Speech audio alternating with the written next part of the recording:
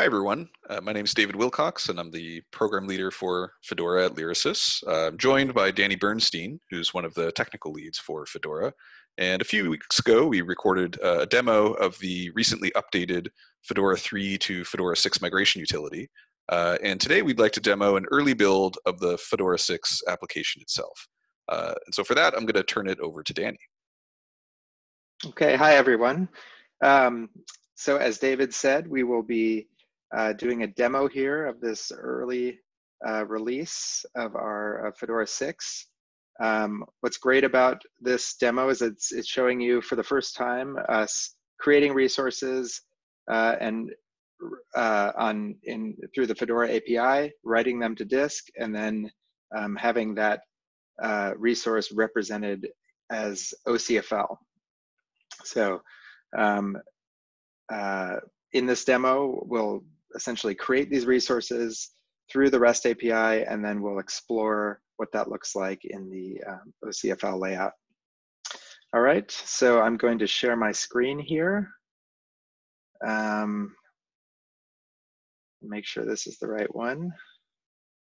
Okay, can you see my screen, David?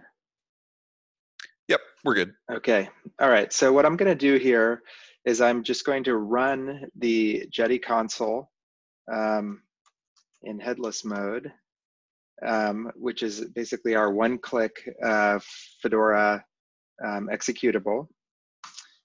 And we'll just wait for a moment for that to start up.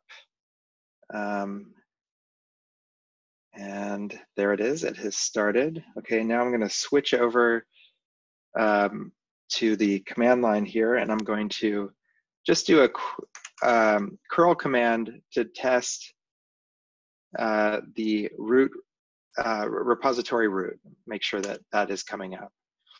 And looks like it worked. You can see here, this is the original command. Right here we have the headers. Just for those of you who have been Fedora users in the past, it should be non-controversial and nothing new here. But just to show that we're now in the Fedora 6 world, where we've gone beyond mode shape, and we are now writing or reading from an OCFL layout. Now notice here, this is the body of the RDF that is produced, and you can see it's just some metadata about the repository root. I'm gonna clear my screen. We're going to now create a test resource using a put command, and you'll notice here that we're going to write to the test endpoint, so that the test is the name of my resource, and we're going to write just one triple here, which is essentially a doubling core title, and that title is going to be test RDF. All right, and there we go. It's been written. We can see the URI is returned. That was created, test. You can also see that here in the location header. The same story. These are just the HTTP headers that are returned. Now, let's take a look at retrieving that resource. Let's see. So let me just curl. Okay, so retrieving the resource, you can see right here, this is the body of the resource that we've retrieved. You'll notice that right here, you can see the triple that we created, and then here are some other triples that are essentially server managed metadata. And if you are a Fedora user, a current Fedora user, you'll know that you can sort of turn off the server managed information if you want, and just look at the triples that you as the user created or updated. All right, so that's great. That's showing how we can use the Fedora API to essentially write to Fedora. So this is more or less the way things worked before. Now let's look at the big change under the hood. I'm going to use the tree command here in order to show you what does the file tree look like that was created. Now, what you'll see here is an OCFL layout. This is the storage root, okay? And then everything below here is all OCFL.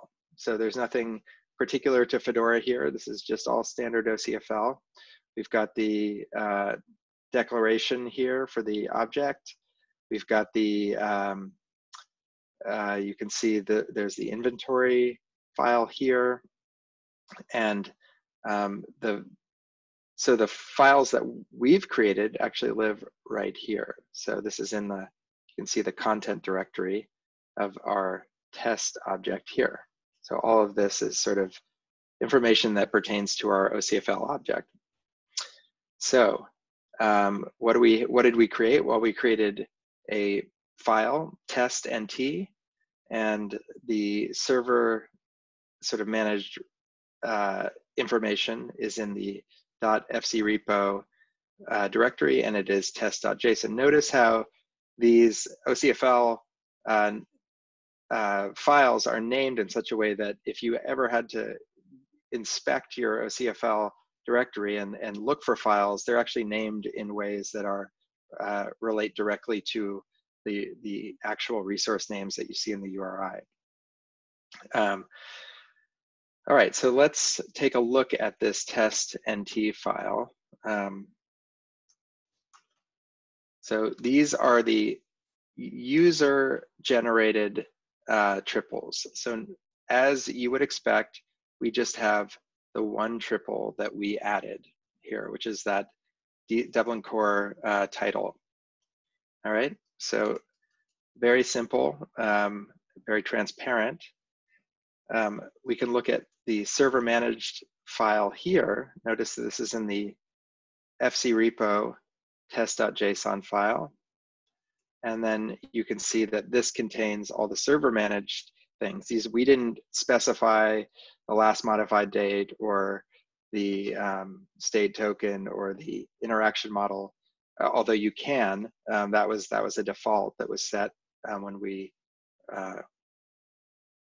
created the resource. So this is all server managed information, which is completely separate from the user managed.